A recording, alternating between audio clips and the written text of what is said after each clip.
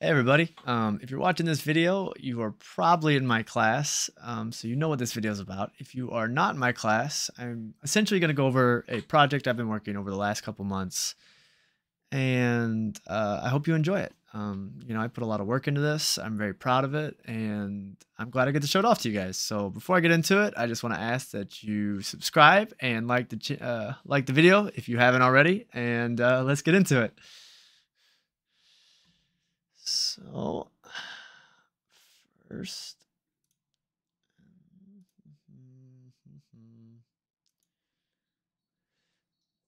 So I'm going to give a quick PowerPoint presentation over my bug tracker before we get into it. So let's get into it. So obviously it's called the Bug Tracker Project. My name is Cody. I'm in the third semester of college. So it's been lots of fun. Some things about me. I'm 27. Like I said, I attend Rankin Technical College. I've built many projects during my time at Rankin, but I really feel like none have really pushed me quite like the Bug Tracker project has.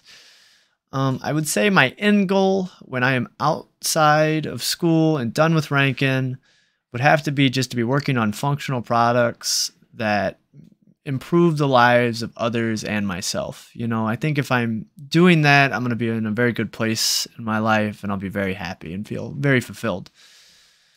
The reason we started the Bug Tracker project, it was part of the course curriculum. However, I never expected it to quite be as large as it ended up being. And that's not necessarily a bad thing. It just means the scope of this project was very big. And so it was broken down into more manageable chunks that we worked on, over the course of the semester. So with every lab, we pretty much expanded on the project. And, honestly, I feel like what I've learned in this semester has been more than like I've ever learned in school, and I know I'm exaggerating a bit, but, it really was a lot that we learned to bring this project together, just from databases to the back end to, learning React. It's been a really fun and enlightening experience to learn all the things that I've gotten to learn through my time during this course. Some things that I would improve. I think testing is where I really need to make improvements. I definitely think I kind of shot myself in the foot when it came to some of my work, just, cutting corners and trying to get things done quickly, and it seems like a good idea on paper, like, yeah, get something done in 30 minutes, it's great, but what ends up happening more often than not is you have to come back and spend 2 extra hours or more fixing mistakes because you didn't test your application properly. So definitely something I'm going to improve on in the future. Definitely something I'm constantly trying to improve on, and I'm aware of it and I'm trying to do better. So some similar applications. Twitter is one that I think of that comes to mind because essentially the user can register an account, they can make comments, and people can post on those comments. Also, there are other bug trackers out there that are actually software as a service that they sell to companies. And so obviously those are similar to my bug tracker. The one that I found was called Airbrake, and I thought it was kind of neat because they had a lot of graphs. And, I thought that was kind of a cool feature they incorporated. So some final things, just key features I want to point out before we jump into the project itself. So obviously I wanted it to be pretty simple for the user to be able to add and comment on the bugs because that is initially the key reason they are using the bug tracker. And so I didn't want to overcomplicate that. And so with a push of a button, you can start adding a bug or add a comment. Also, it's possible to register new accounts. When you register an account, though, there's not much you can do because you do need to be assigned a role. And that's just, for safety reasons. Say, it's a new hire and you want to get them familiar with the system before you give them, keys to the kingdom. You can do that and then assign them a role when you feel they're ready to start incorporating to the bug tracker project. It is also possible to close bugs once they have been completed and they've been corrected. It's also possible to reclassify them, which is another useful feature. Another thing I like, which, it's pretty common on most applications, but, I really like how mine turned out, is the nav bar. I feel like it really helps making navigating the page very easily and effective. So without further ado, I think we can jump into the bug tracker project. And I'm currently logged in. So this is the page you'll see when you first load up the application. It is the login form. It's pretty standard. You enter your email and a password. So pretty in line with other applications, having to prove you are who you are. So that way you can do what you need to in the application. So it's possible to register an account, and this is the register form. And obviously you would fill out all the required fields, hit register, and then you would be taken into the bugs list page. Now you can't do anything or see anything. Like I said, you need to be assigned a role. The thought process there was just for safety reasons, that they don't go and mess with anything before they know how the company wants to go forward, and that was kind of the thought process why you aren't initially assigned a role when the user first creates an account. So anyway, we are going to log in because I already have an account. And when we do that, we are initially taken to the bugs list page. And here you can see we have a search bar and a list of bugs. And then at the bottom, there's a way to add new bugs. So very easy to add a new bug. You just click add new bug, it takes you to the add bug page, and then you fill out the 3 fields and hit add. So we can say, hello world. This is a test, and have a nice day, and add. So now at the top here, we can see that our new bug has been added to the list. Now the search feature is a very helpful tool. So if you have lots of bugs, it might be hard to find exactly what you're looking for. And that's where the search functionality comes in hand. Initially, everything is loaded. So every bug with every classification and every status. And from there, you can start narrowing down your search. You can search keywords. So if we wanted to search test, we can do that. We can take that out and go back to all the bugs. We can search by minimum age. So if let's say 30 days, we want everything above 30 days. We can hit search and we get everything above 30 days. On the opposite side of that, if we want to look for a max of 30 days, we can do that as well. So that's a pretty nifty way to search for the newest or latest bugs or bugs within a certain time frame. It's also possible to narrow your search down by different classifications. So that's kind of helpful. You can also search for only open bugs or only closed bugs, depending on if you need to go back and look at bugs that have been closed out. It's also possible to sort. Well, I should probably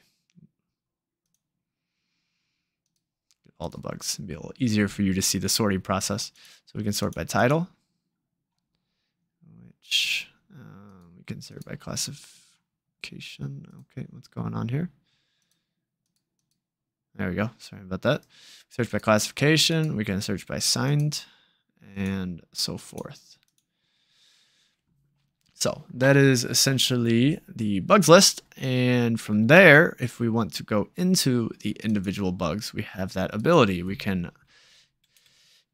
update them and say, let's say we call this I'm new. Hello. And we can hit update. And it should update the bug. Now it's also possible to change it to closed, and you'll get this little pop-up to make sure that you are positive you want to do that. You can change the classification, again with the pop-up, and we can assign it to whoever we would like. It is also possible to come down here and to add comments. So again, we'll say hello world, and we can post a comment. So kind of another nifty feature to the bug edit page. And so from there, we can go into the users list, which has another similar search functionality. So we can search by keywords. If you want to search Bob, we can search Bob, and we shall get Bob.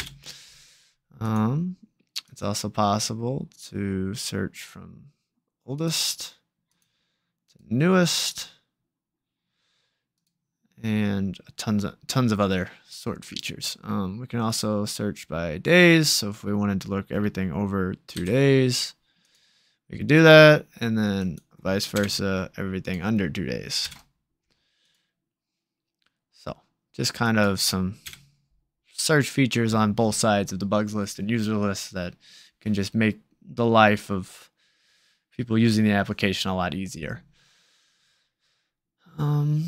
So furthermore, if we go back and we bring up all the bugs, it is possible to update users. So you can update the first name, last name, or their full name. You can also change you can't change the email. The email will need to be changed by the database admin because it's just for purposes of security and login. I felt that was not something that should be easy for the user to change, but you are able to see it. So this is a read-only field, but it is there and you can see it. It's also possible to update your password and give people different roles, as I am going to do here. So we'll change his name. We'll say Bo Jack. We'll change his full name and update. So now, if we refresh the page, refresh the pages, and now you might see that I left the password field blank. Well, that is because you don't have to change your password to update the user. So that way, you don't have to, if someone misspelled their name or whatever the reason, or someone gets married, you can change the user without having to reset their password. So kind of a helpful thing to just help people remember their passwords and not have to change them before they might be ready, or if their password is not compromised. So that is the user list, and I think that is about everything. If you hit home, it takes you back to the login form. You can also log out.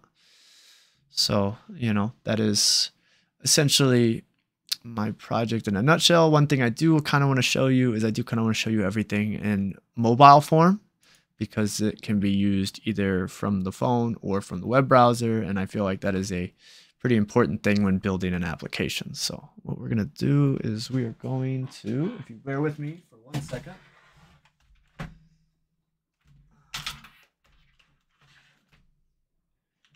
F12, we're going to go into this mode. I don't need that really open.